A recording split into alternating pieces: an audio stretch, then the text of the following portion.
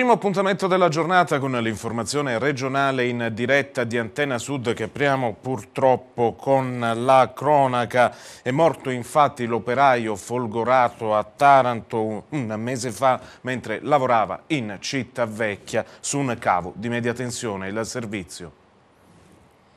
A quasi un mese dall'incidente sul lavoro avvenuto nella notte tra il 26 e il 27 giugno nella Città Vecchia di Taranto, è morto l'operaio Matteo Candidi, dipendente di una impresa appaltatrice dell'Enel. Era rimasto folgorato mentre era al lavoro, impegnato al ripristino di un cavo di media tensione. L'operaio, poco più che trentenne, era stato colpito da una scarica elettrica ed era riuscito a salvarsi grazie al massaggio cardiaco praticatogli da un poliziotto della squadra volante giunto sul posto assieme ai colleghi dopo l'allarme lanciato dai compagni di lavoro della vittima. Gli agenti, allontanata la folla che si era avvicinata alla zona del cantiere, avevano prestato soccorso all'uomo, riverso sulla strada con evidenti ustioni su gran parte del corpo. Il lungo e continuo massaggio cardiaco praticato da uno dei poliziotti aveva permesso di tenere in vita la vittima dell'incidente fino all'arrivo del 118, nel frattempo allertato. L'operaio era stato poi trasportato in ospedale a Taranto e ricoverato nel reparto di rianimazione con prognosi riservata. In seguito era stato trasferito al Policlinico di Bari, dove è morto nella serata di lunedì 19 luglio.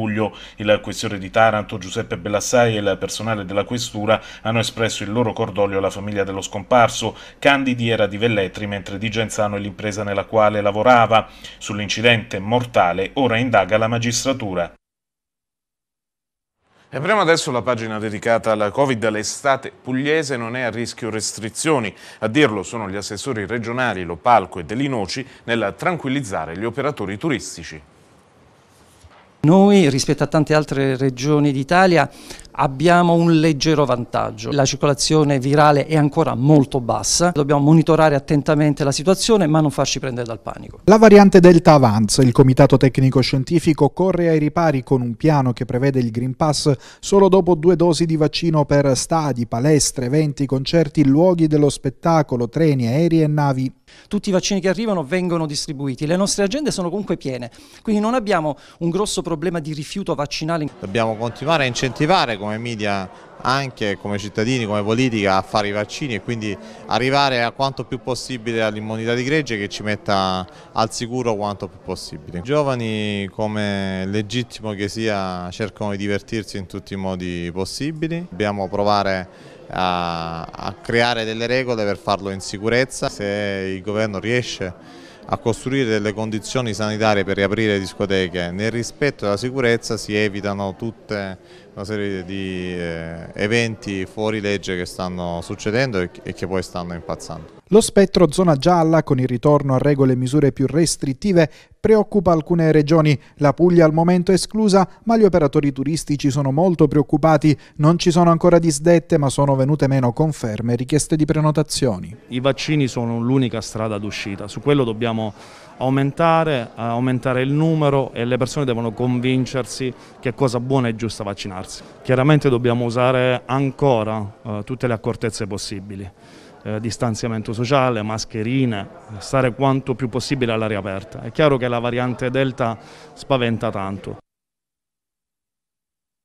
Ma nonostante le rassicurazioni riguardanti il Covid, nel Salento però c'è preoccupazione per l'andamento della stagione turistica e su come affrontare le vacanze.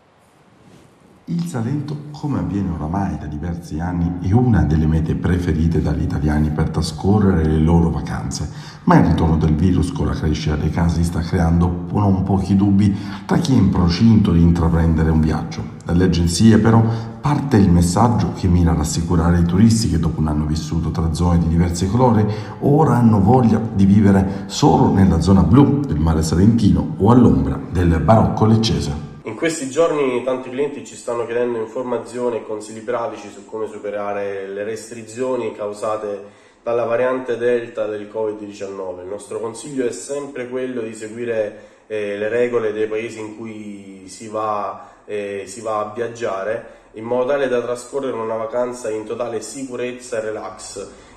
Continuiamo a dire comunque che è importante vaccinarsi, è importante farlo tutti in modo tale da ricevere anche il Green Pass europeo rilasciato dopo 15 giorni dalla seconda dose di vaccino per muoversi liberamente nella comunità europea.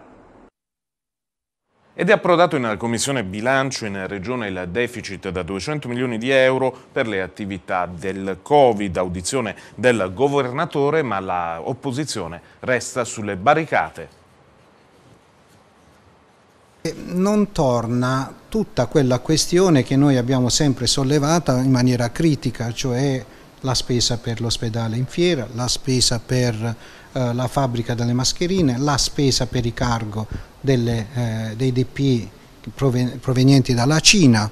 Michele Emiliano non c'è, la seduta si riaggiorna la prossima settimana con il coinvolgimento del Dipartimento Salute, ma i nodi si cominciano a sciogliere. Approdano in commissione i quasi 200 milioni di euro spesi dalla Regione per le attività Covid, oggetto di domanda di rimborso al Governo. Un buco riempito anticipando da Via Gentile le cifre, aveva spiegato il capo della Giunta, 195 milioni di euro complessivi, quelli non garantiti da finanziamenti statali, ma con manovre attinenti alla dimensione regionale, come riserve accantonate, quota payback vincolato dal Ministero e coperti in sede di bilancio consuntivo 2020. 110 di questi riguardano le spese sostenute dalla Protezione Civile, assicura il dirigente Mario Lerario. Sulle altre serviranno gli approfondimenti delle altre sezioni della Regione, che pure conferma di aver rendicontato tutto a dovere, tanto da ottenere a luglio il disco verde al documento finanziario dalla capitale. Ma la matassa è più aggrovigliata di quanto non appaia, fanno le pulci dall'opposizione. C'è stata una prima ripartizione di somme da parte del Governo e questa prima ripartizione di somme è andata a coprire i costi sostenuti nella prima fase, intorno ad aprile 2020, e questa ripartizione è stata più pingue rispetto ai costi sostenuti, cioè rispetto a circa 65 milioni di euro noi abbiamo avuto 110 milioni di euro. Okay? Poi c'è stata la ripartizione di 1 miliardo di euro. In questa ripartizione di 1 miliardo di euro noi abbiamo preso solo 10 milioni di euro. Quindi per un totale complessivo di 125 milioni di euro. E perché noi abbiamo preso solo 10 milioni di euro rispetto ad altre regioni? Perché non sono stati rendicontati i costi. Complessivamente noi prendiamo solo 125 milioni. L'anno scolastico che sta per cominciare sarà in presenza, questo è il mio impegno, lo ha assicurato l'assessore all'istruzione della Regione Puglia Sebastiano Leo durante il tavolo permanente regionale per l'avvio del prossimo anno scolastico. L'incontro si è svolto alla presenza dell'ufficio scolastico regionale della Puglia, delle organizzazioni sindacali e dei protagonisti del mondo della scuola. Si è parlato naturalmente anche di vaccinazioni e Leo ha assicurato che la vaccinazione degli studenti fascia 12-18 anni avverrà a partire dal prossimo 23 agosto. E adesso cambiamo argomento: imprese e 231, un binomio vincente, seminario organizzato da Confindustria e dall'Ordine degli Avvocati di Bari e BAT. Imprese e decreto legislativo 231, un binomio vincente, questo è il tema di un seminario organizzato da Confindustria e dagli ordini degli avvocati di Bari e BAT, un laboratorio attraverso il quale aprire il dialogo tra imprese e magistratura sui temi della legalità, un confronto per fare il bilancio a distanza di 20 anni dall'entrata in vigore del decreto 231 con lo scopo di promuovere una maggiore conoscenza dei meccanismi aziendali nell'ottica della tutela del datore di lavoro e più in generale delle aziende. L'occasione è servita per fare il punto sulla riforma della giustizia definita dal presidente di Confindustria Sergio Fontana indispensabile per il rilancio dell'economia. Abbiamo necessità che lo Stato stia dalla nostra parte, abbiamo necessità di regole certe, un mondo senza regole è una giungla e noi abbiamo necessità di regole poche e certe, avere una giustizia certa, e oggi parleremo di questo con i 2 procuratori della Repubblica e con il sottosegretario Sisto. Avere una giustizia certa aiuta il mondo dell'economia, il mondo delle imprese, il mondo sano, di chi vuol fare imprese in maniera sana e corretta. Le imprese invocano la riforma della giustizia per il rilancio dell'economia che ormai appare indispensabile. Le imprese invocano più interesse soprattutto nel mezzogiorno e la 231 è uno strumento, quello di cui oggi discutiamo, fondamentale perché dà trasparenza, forza, capacità di stare sul mercato e soprattutto oggi proviamo ad aprire una specie di laboratorio di legalità in cui con l'apporto fondamentale dei 2 procuratori della Repubblica proviamo ad aprire un dialogo fra coloro che producono e coloro che controllano la correttezza dello stare sul mercato. Parliamo del tema della riforma della giustizia, un tema particolarmente complesso, anche all'interno della magistratura ci sono posizioni diversificate. Personalmente ritengo che quello sforzo che si sta portando avanti debba essere necessariamente preceduto da quello di riorganizzazione delle strutture. Le strutture sono adesso assolutamente in grande sofferenza. Pensare di far partire una riforma più evoluta della giustizia con le attuali risorse significa condannare inevitabilmente il processo alla estinzione, nel senso che non si perverrà di un risultato utile, parlo del processo penale in modo particolare. Purtroppo noi viviamo in un mondo molto complesso e questo ovviamente si proietta anche nel mondo del diritto, però non c'è dubbio che ci sono alcune discipline che sono chiare. Io penso che un approfondimento tecnico può essere, come in questa occasione d'incontro, il modo con cui si costruiscono insieme queste certezze. L'impegno della Regione Puglia per finanziare il patto territoriale del Nord Barese o Fantino è finito per anni nel dimenticatoio, ma adesso ci sono delle novità. Per il patto territoriale Nord Barese o Fantino uno spiraglio di luce c'è. Il Consiglio regionale ha approvato all'unanimità la mozione presentata dai consiglieri regionali Francesco Ventola di Fratelli d'Italia e Ruggero Mennea del Partito Democratico, una mozione con la quale la Regione Puglia si impegna a sottoscrivere l'accordo quadro e a finanziarlo per gli anni 2021, 22, 23 e 24. Dopo essere finito nel dimenticatoio, il patto punta a rilanciarsi nella realizzazione di progetti per lo sviluppo del territorio tutto che intercettino quanti più finanziamenti possibili, nazionali e comunitari, a beneficio della Regione Puglia e dei comuni soci. In effetti sono stati anni difficilissimi gli ultimi tempi, però dobbiamo partire dalla grande lungimiranza che i sindaci di oltre 20 anni fa ebbero quando hanno dimostrando che stando insieme si riescono ad attingere a tantissime risorse economiche, a beneficio di chi? Di tutte le imprese del territorio, il comparto agricolo, industriale, socio-economico, per cui non bisogna come dire, mettere da parte tutto quello che è stato fatto, anzi ripartire da quelle professionalità che negli anni si sono formate. È vero, gli ultimi anni sono stati anni difficili, ma perché c'erano poche risorse finanziarie in giro da poter attingere e anche i comuni hanno avuto delle difficoltà di natura economica e quindi sono state costrette a recedere anticipatamente alla scadenza naturale del patto. Ed è adesso, in questo momento, che interviene la Regione Puglia, che a seguito di una legge approvata la scorsa legislatura è nelle condizioni di poter sostenere finanziariamente attraverso l'attività di alcune commesse che sicuramente il patto territoriale può fare a beneficio del nostro territorio e anche del comune di Corato, ad una condizione che i comuni tutti rientrino o la maggior parte di essi rientrino, perché ci può essere una fase di rilancio in una fase storica in cui servono progetti e progettualità definitive, altrimenti dei tanti miliardi che sentiamo parlare in giro nessuno poi è nelle condizioni di poterle attingere, attrarle e spenderle. E c'è un importante finanziamento per l'edilizia scolastica nei piccoli comuni. Il senatore Mario Turco ha fatto il punto a Taranto.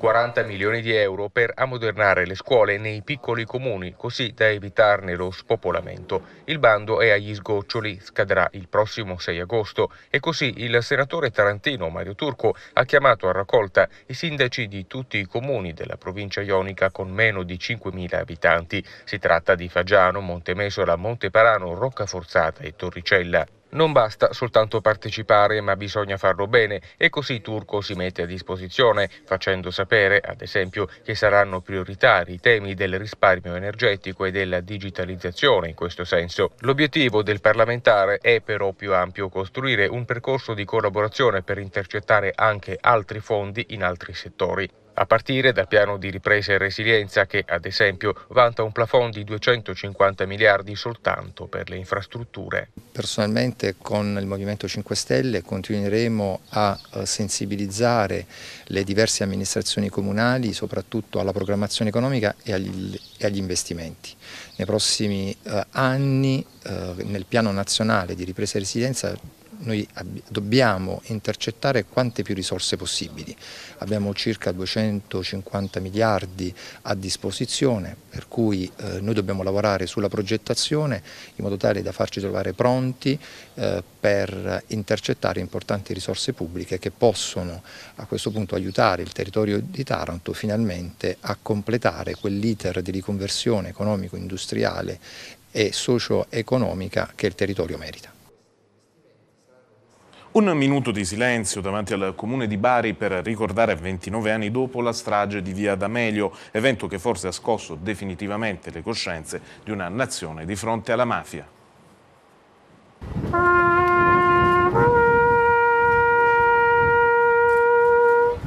Erano le 16:59 del 19 luglio di 29 anni fa, quando una Fiat 126, contenente 90 kg di esplosivo, venne fatta esplodere al civico 21 di Via D'Amelio, causando la morte del giudice Paolo Borsellino e di 5 agenti della sua scorta. Alla stessa ora Bari si è simbolicamente fermata per un minuto per omaggiare, deponendo una corona di fiori sulla facciata esterna di Palazzo di Città, le vittime di quella strage, consumata pochi mesi dopo quella di Capaci, dove perse la vita Giovanni Falcone. Un evento che forse ha scosso definitivamente le coscienze di una nazione intera, che decise da che parte stare nella lotta contro le mafie. Noi vogliamo ricordare la memoria di Paolo Borsellino, delle persone della scorta che hanno perso la vita quel giorno. Lo vogliamo fare per ricordare soprattutto alle nuove generazioni, ai giovani, il sacrificio di quegli anni. Erano passate alcune settimane dalla morte di Falcone e le mafie, con un atto vile ma anche arrogante, pensarono, ammazzando Borsellino, di bloccare le indagini. Invece quel giorno non lo sapevano, ma iniziava la loro fine, nel senso che quel giorno reagì lo Stato, reagì la politica, la magistratura, reagirono le forze dell'ordine, ma soprattutto da quel giorno reagirono i cittadini, la società civile, che decise da che parte schierarsi.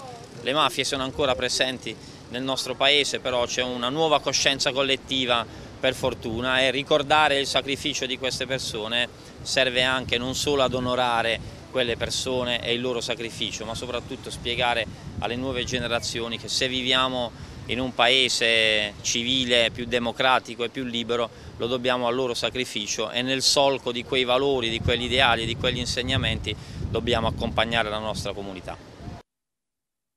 E cambiamo argomento e provincia, andiamo a Lecce, facoltà di medicina leccese. Una realtà è stata presentata presso la sala congressi dell'Ecotecne, in platea tutte le massime cariche politiche regionali e comunali. Assessore, lei in tempi non sospetti promise la partenza di medicina presso la nostra emittente, ospite della nostra trasmissione, entro settembre. Possiamo dire promessa mantenuta? Sì, promessa mantenuta, ma io penso che siamo andati anche oltre. Davvero tutto il territorio pugliese ha contribuito a questa grandissima vittoria e ogni città, dobbiamo dire che ogni capoluogo ha una sua università di medicina. Questo è davvero straordinario, importante. Abbiamo puntato sul livello alto di formazione, abbiamo puntato sulla ricerca e innovazione, abbiamo puntato su MedTech, quindi siamo davvero contenti, soddisfatti. Adesso però occorre lavorare ancora meglio, occorre, come dicevo poc'anzi, puntare alla qualità. In realtà la facoltà di medicina, chirurgia e applicazioni biomedicali a Lecce. La novità è stata presentata presso l'Ecotecne dal governatore Michele Emiliano in collegamento Skype e dal rettore dell'Università del Salento Fabio Pollice. Ovviamente in plateo presenti tutte le massime cariche politiche, istituzionali, regionali e comunali. E andiamo adesso a Taranto, bilancio di successo per la 6GP illustrato dal sindaco Melucci. Un successo internazionale che il Comune di Taranto intende riproporre anche nei prossimi anni. Il matrimonio tra la città dei due mari e la 6GP è perfettamente riuscito. Per tracciare un bilancio delle ricadute della manifestazione sul territorio, l'amministrazione ionica ha richiesto un report alle società indipendenti dell'OIT e YouGov Sport. Il resoconto eccellente, a fronte di un investimento di 2,8 milioni, Deloitte ha certificato un ritorno economico sul territorio di 6,8 milioni di dollari, che sarebbero diventati 12 in condizioni normali senza la pandemia. 73,2 milioni il pubblico complessivo dei contatti che hanno scoperto la competizione tarantina, con 733 milioni di impression sui social network. Molto soddisfatto anche il Chief Operating Officer di 6GP, Julian Di Biase, collegato in videoconferenza con Palazzo di Città. Numeri importanti se si considera le restrizioni del Covid, la bolla nella quale l'evento si è risolto. Certo, non ci aspettavamo che nonostante il Covid avremmo raggiunto avremo triplicato l'investimento, perché insomma questo significa che la città ha lavorato molto bene, che è stata molto attrattiva, che molti si sono interessati e all'evento sportivo e alla città nonostante le difficoltà del Covid, e questo è sicuramente un buon viatico per l'evento che in qualche maniera stiamo lavorando per ripetere. Basta andare su Google, una cosa che tutti sanno fare, e cominciare a vedere come cambia anche adesso l'immagine di Taranto. Adesso non escono più solo ed esclusivamente articoli negativi sulla città, ma comincia ad esserci un'immagine che ha un impatto assolutamente diverso nelle ricerche anche da parte degli investitori, dei turisti. E sono state necessarie 70 ore di lavoro e 350 litri di pittura per realizzare a Mesagni, in una piazza del centro, un'opera di street art dedicata all'anniversario della morte di Dante Alighieri ai suoi 700 anni. L'anno scorso fu il mare a rendere magica l'estate di Mesagne, con piovre, delfini e pesci che comparvero come per incanto nei vicoletti del centro storico, creati dalle bombolette spray di Steven Parpanesi. Quest'anno il giovane artista brindisino ha raccolto una sfida ancora più impegnativa, lanciata dall'amministrazione comunale di Mesagne, quella di rendere omaggio al sommo poeta Dante Alighieri nel 700° anniversario della morte. Una sfida estrema, perché la tela sulla quale Steven è stato chiamato a dipingere è costituita da 570 metri quadrati di cemento, tanti quanti ne occupa la centralissima piazza Vittorio Emanuele, finalmente liberata dal cantiere dell'acquedotto pugliese. L'opera realizzata in 70 ore di lavoro, dalle 6 del pomeriggio alle 7 del mattino, con 350 litri di colore, raffigura un cuore gigantesco, all'interno del quale sono descritte scene della Divina Commedia, dal paradiso all'inferno, passando ovviamente per il purgatorio. La scelta dell'artista non è stata casuale. Il perimetro del centro storico di Mesagne disegna esattamente un cuore, all'interno del quale sono stati collocati, oltre ai riferimenti danteschi, elementi che richiamano la tradizione locale, un grande albero d'ulivo e alcune abitazioni che ricordano il villaggio messapico di Murotenente. Uno spettacolo unico, catturato con un drone da Ruben Mirilli. Nel 700° anniversario della morte di Dante abbiamo pensato fosse giusto tributare al più grande dei poeti esistiti sulla terra una opera che riguardasse un punto importante della nostra città. Qui c'era un cantiere dell'acquedotto e quindi andava ripristinata questa piazza, e abbiamo pensato per almeno un anno di far realizzare questa immagine, che è veramente molto bella e che non solo riguarda Dante ma riguarda anche la nostra città, perché ci sono moltissimi richiami che riguardano Mesagne e il suo centro storico. Nonostante le recenti ordinanze, gli ambulanti da spiaggia continuano a lavorare sotto il sole, macinando chilometri in tutte le province, in tutta la regione, a qualsiasi ora, dall'alba al tramonto.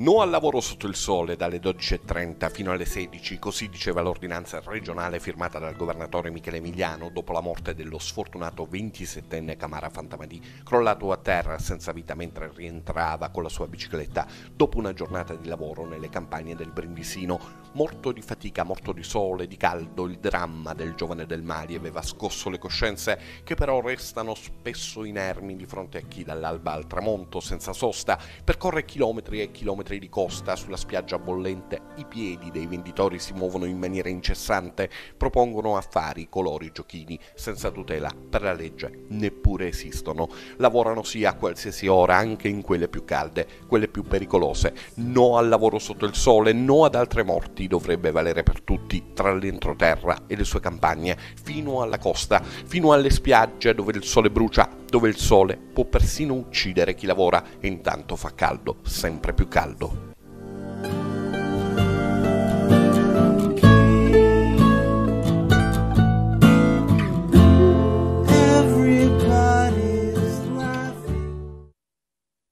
E parliamo adesso di nuovi disegni Disney per umanizzare il reparto di pediatria dell'ospedale di Gallipoli. Delle opere bellissime che renderanno senz'altro l'ambiente più accogliente, più vivibile per i bambini, insomma una vera e propria opera di umanizzazione. Esatto, umanizzazione pittorica, abbiamo chiamato questo lavoro di design. Il reparto di pediatria dell'ospedale Sacro Cuore di Gallipoli, colorato con i disegni della Disney. L'opera, definita umanizzazione pittorica, è stata ideata dalla graphic design Selli Gallotti, già disegnatrice Disney, con la collaborazione dell'associazione Cuore e Mani Aperte e della Banca Popolare Pugliese Giorgio Primiceri Onlus. Il progetto viene alla luce dopo un lungo lavoro di 3 anni e un significativo impegno economico. È sempre importante l'opera finale, perché fino alla fine non so se tutto ciò che ho avuto nella mia immaginazione sarebbe stato coerente e adatto. In questo caso sono felicissima, è una delle opere più belle, più importanti che abbia mai realizzato in 25 anni di lavoro, e ringrazio tutto lo staff, i donatori e tutti coloro che hanno collaborato, perché c'è stata veramente una grande famiglia. L'umanizzazione dovrebbe essere una costante che informa l'azione di tutti noi e delle aziende, delle associazioni, perché, come dire, una piccola mano, un piccolo passo, se lo facessimo tutti nella stessa direzione, probabilmente tutti avanzeremmo verso una maggiore umanizzazione, verso una maggiore comprensione reciproca. Ed è stata una grande serata quella per il Teatro Orfeo di Taranto ieri sera, con il Magna Grecia Festival e il concerto di Roberto Vecchioni, un successo grandissimo. Il cantautore milanese ha eseguito i suoi successi con l'orchestra della Magna Grecia, diretta dal maestro Pasquale Veleno. Fra le hit Luci a San Siro, Samarcanda, Chiamami ancora amore, Sonia ragazzo Sonia, Per amore mio l'infinito. La rassegna a cura dal comune di Taranto e dell'ICO Magna Grecia, e riusciamo a sentire anche qualche secondo di questa esibizione.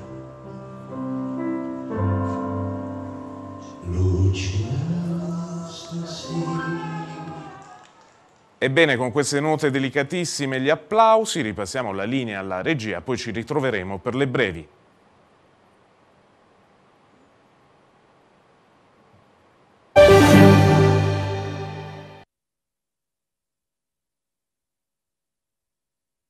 E ritorniamo in studio con le notizie in breve dai capoluoghi di Puglia. Deteneva stupefacenti nelle tasche di alcuni giubbotti appesi all'interno della sua cameretta. I carabinieri della compagnia di Modugno hanno arrestato un 29enne fino a ieri incensurato, responsabile di detenzione di sostanze stupefacenti. Dopo averne studiato i movimenti, i militari hanno proceduto all'ispezione del suo appartamento, rinvenendo e sequestrando ben 41 cipolline in celofano opportunamente sigillate, contenenti sostanza stupefacenti del tipo cocaina per un peso complessivo di 23 grammi, un altro involucro contenente 100 grammi di cocaina pura ancora da tagliare, oltre a un bilancino e alla somma contante di 100 euro ritenuta provento dell'attività di spaccio. Sequestrati dalla Guardia di Finanza di Monopoli 7 kg di datteri di mare pescati illegalmente da 3 sub sulla costa di Polignano a Mare. I 3 soggetti sono stati denunciati alla Procura della Repubblica di Bari per pesca illegale di specie protetta. L'attrezzatura, costituita da bombole da immersione, retini e mazzole per la distruzione della roccia, è stata sequestrata, mentre i 7 kg di molluschi ancora vivi, su indicazione della competente ASL, sono stati subito riversati in mare.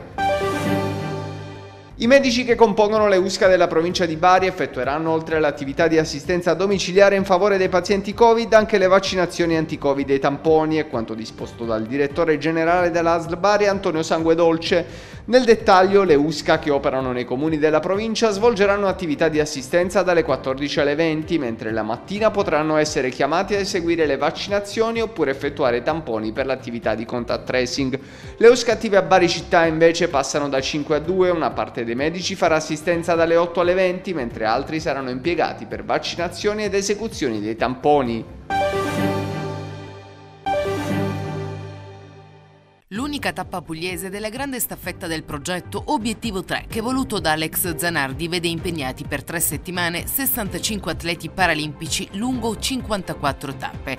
Mercoledì 21 luglio la tappa della staffetta Obiettivo tricolore con arrivo a Taranto in piazza Immacolata. L'unica in Puglia partirà da Matera alle ore 16 e vedrà alternarsi, passandosi il testimone, 2 atleti paralimpici pugliesi, Stefano Saccomanni e Leonardo Percoco. Torna anche quest'estate Film on the Beach, la rassegna cinematografica in programma presso i lidi di Marina di Ginosa dal 22 luglio al 26 agosto. 6 appuntamenti rientranti nel cartellone estivo del comune di Ginosa intitolato Cultura e Paesaggio, presso altrettanti lidi per gustare direttamente in riva al mare un bel film. Questa rassegna coniuga perfettamente cultura e paesaggio, rappresentati rispettivamente da film d'autore e dalle splendide spiagge sulle quali sventola la bandiera blu. L'ingresso è gratuito.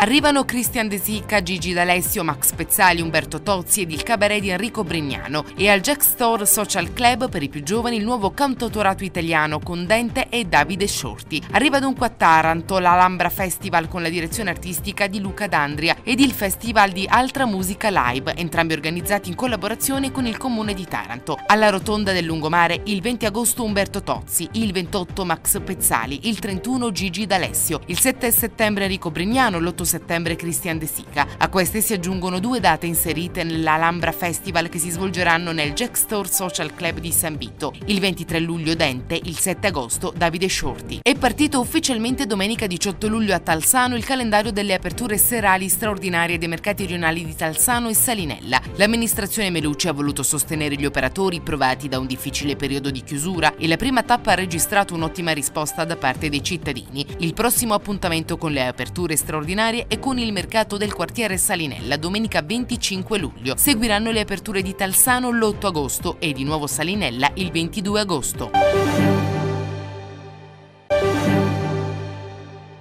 Oltre 1 chilo di cocaina purissima è stato rinvenuto all'interno di un camion appena sbarcato nel porto di Brindisi. Avrebbe fruttato oltre 400.000 euro. Il sequestro è stato effettuato dai funzionari della dogana e dai militari della Guardia di Finanza. Il conducente del mezzo è stato arrestato e condotto presso la casa circondariale di Brindisi.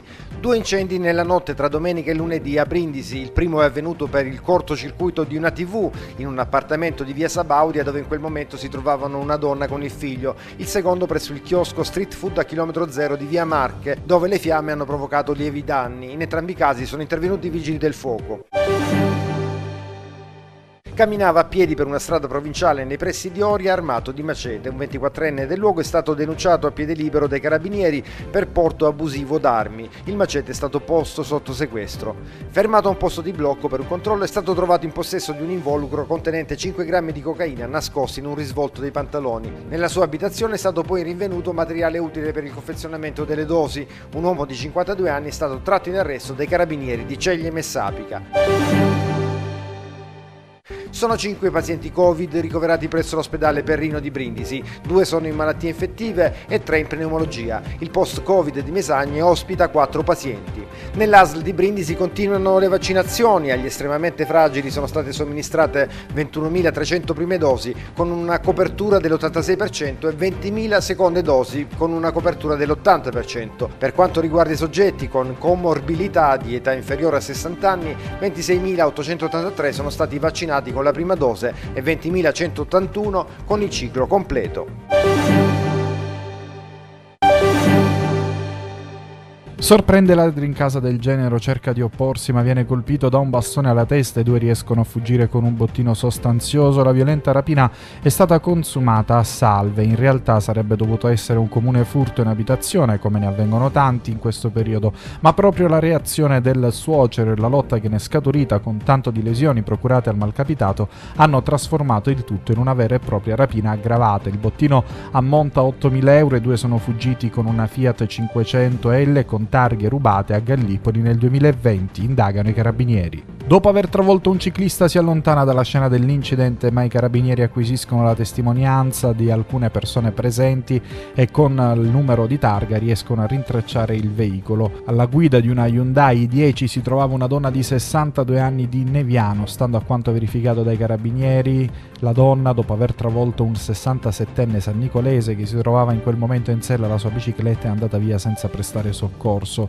L'uomo è stato trasportato con il 118 in ospedale di Gallipoli, ha riportato una prognosi di 10 giorni. La donna invece è stata denunciata alla procura e le sono stati ritirati i documenti di guida. Attimi di paura per un incendio che è divampato all'improvviso nel laboratorio analisi dell'ospedale San Giuseppe da Copertino. Il primo ad intervenire impedendo che le fiamme si propagassero ulteriormente è stato un vigilante che ha spento il principio di incendio con un estintore. Nel frattempo sul posto sono giunti i carabinieri della tenenza locale, i vigili del fuoco. Questi ultimi si sono fiondati da Lecce verso Copertino con un autobot e un'autoscala, ma i mezzi non sono serviti. Bisognerà ora arieggiare i locali, ma per fortuna non si sono verificati ulteriori danni. Il tutto sarebbe partito da un cortocircuito di un frigorifero.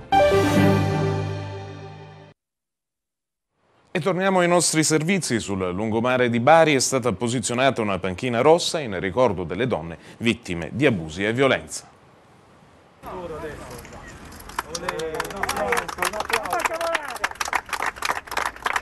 Una panchina rossa sul lungomare di Bari per ricordare tutte le donne vittime di violenza e di genere e invitare a denunciare. E questa è l'iniziativa promossa dall'associazione Gens Nova e da numerose associazioni del territorio che ogni giorno combattono contro questa forma di violenza. L'obiettivo è, oltre a trasmettere un messaggio attraverso un simbolo collocato in un luogo molto frequentato della città, fornire un aiuto concreto a tutte quelle donne che sono vittime di violenza attraverso l'installazione di una targa che riporta il numero di emergenza 340 5600 875, attivo 24 ore su 24, 365 giorni l'anno, per ricevere le richieste di aiuto a sostegno delle vittime di violenza e stalking che si possono rivolgere in pieno anonimato. Abbiamo i numeri dell'ultimo anno, sono circa 38 nei primi 3 mesi, nel primo trimestre, quindi sostanzialmente il trend è lo stesso, una piccolissima oscillazione di morti, ma invece c'è stato un aumento spaventoso di violenze non sfociate in morte. E che cambia poco, sì, per carità, finché si è vivi va benissimo, però in realtà il fenomeno della violenza è ancora vastissimo ed è, a mio avviso, non ancora ben contrastato. Noi dal codice rosso, noi per primi, ci aspettavamo qualcosa di più. In realtà, se si analizza il codice rosso nei dettagli, diciamo che più fumo che arrosto. La violenza sulle donne è un problema attualissimo che si è acutizzato anche durante il periodo del lockdown e le donne non devono avere vergogna nella denuncia di violenze di qualsiasi tipo e di qualsiasi età soprattutto. Riteniamo che oltre, al di là di questo momento simbolico, bisogna socializzare tra le persone, tra la gente, soprattutto tra i giovani, e quindi anche con l'intervento delle istituzioni a partire dalla scuola un cambio di passo rispetto a quanto ogni giorno ci capita di ascoltare, le violenze che le donne subiscono, specialmente tra le mura delle famiglie. E chiudiamo parlando di ex Ilva. Dalle 7 di oggi è cominciato in tutto il gruppo Acciaierie d'Italia uno sciopero di 24 ore indetto dalle sigle metalmeccaniche FIM-CISL, FIM-CGIL e UILM per protestare contro la situazione in cui versano i vari stabilimenti, a cominciare da Taranto, e lanciare un segnale al governo attraverso Invitalia. Lo Stato è ora partner di Acciaieria d'Italia. A Taranto lo sciopero coinvolge anche i lavoratori delle aziende dell'indotto, appalto e multiservizi. In questa mattina ci sarà infatti un presidio a partire tra pochi minuti sotto la prefettura e una delegazione poi salirà per incontrare il prefetto di Taranto Demetrio Martino e consigliargli un documento per il governo. Infine è da ricordare che sempre nella giornata di oggi il TAR del Lazio discute il ricorso con cui Acciaierie d'Italia ha impugnato il decreto di fine giugno del ministro della transizione ecologica Cingolani relativamente allo stop della batteria 12 della cokeria del sito di Taranto. Ed è tutto anche per questo appuntamento con l'informazione regionale in diretta di Antenna Sud. In regia c'è stato con noi Fabio Pignatelli. Adesso linea alla regia, ma fra poco torneremo con la rassegna stampa.